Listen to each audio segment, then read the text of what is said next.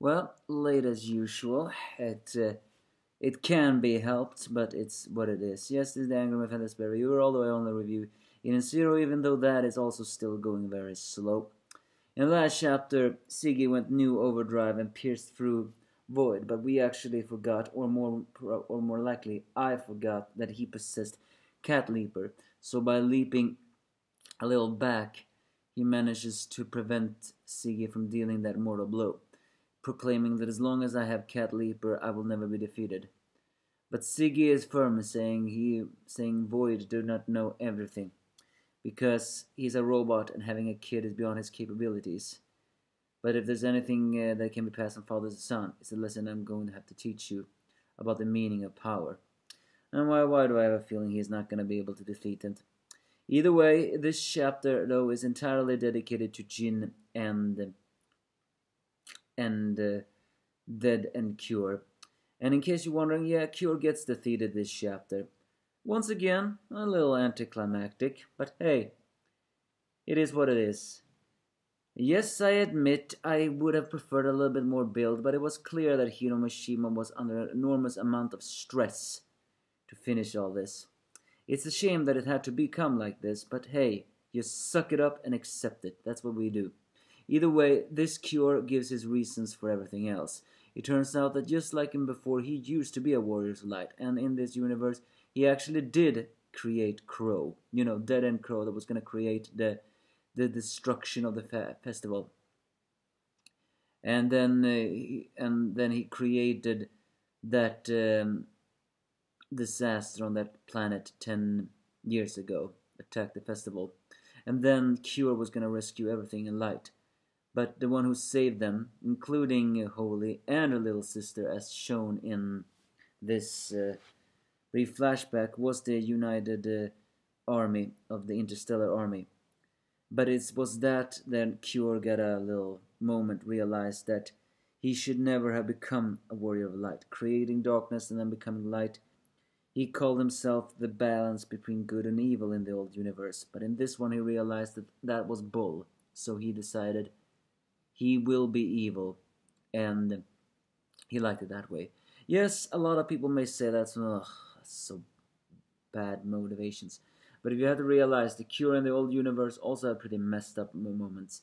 He created false ones because he believed in a twisted idea of good versus evil, but truthfully he always were evil. This Cure was such a sore loser of the fact that he didn't become light. He decided to become the darkness, and he liked it that way. So, but Jinn of course do not sympathize with him, because he was always trash. He proclaims that they have seen previous villains they have dealt with in the old universes, and while he wouldn't really say that they are far from good people, at least they have more humanity in them, or maybe it's better to say that they have changed and they can understand.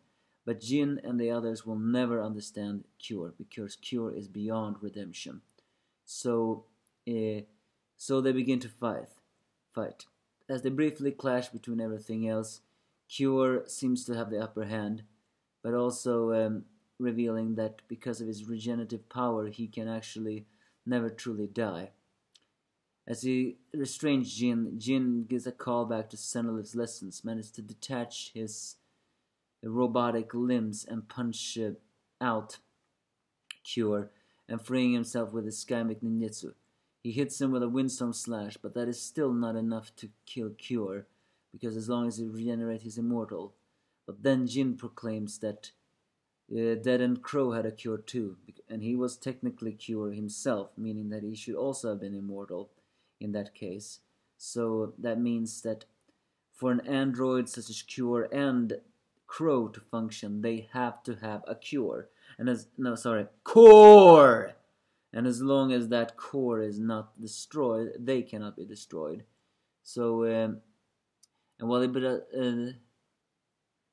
and he doesn't care how powerful he is. If there is some mechanism how his power works, he has to find it. And he proclaims that it's very likely that that core is in the same place as Crow. And if you think about it, that's very fitting, because Cure built Crow not in his own image, but out of his own image, meaning that he based him on himself. So yeah, it's very likely that the reason why Kuro's weakness was because it was exactly the same spot where Cure was. So Jin hits him with one powerful attack, Scare Windstorm Draco Lance, and actually managed to pierce through Cure completely, saying, "Cure, huh? Guess you should have started by curing your delusions," ending the fight. And yes, I know what you say, as I said before. One shot, one chapter villain. It's a bit boring. But hey, as long as Valkyrie gets taken out in one chapter, then I'm good. And why do I want her to be taken out in one chapter? Well, she was arrogant. And arrogant people needs to be killed in one chapter. So yeah, this was basically Cure in this universe. Someone who has realized how evil he really was. And once Valkyrie is done, then everything is done. The bigger question though, well after that will be, will that really be over? I mean, after that is only Void and the Chronophage done, and technically Void should be more powerful than all the other people combined. But I wonder. Give me your thoughts if you have any.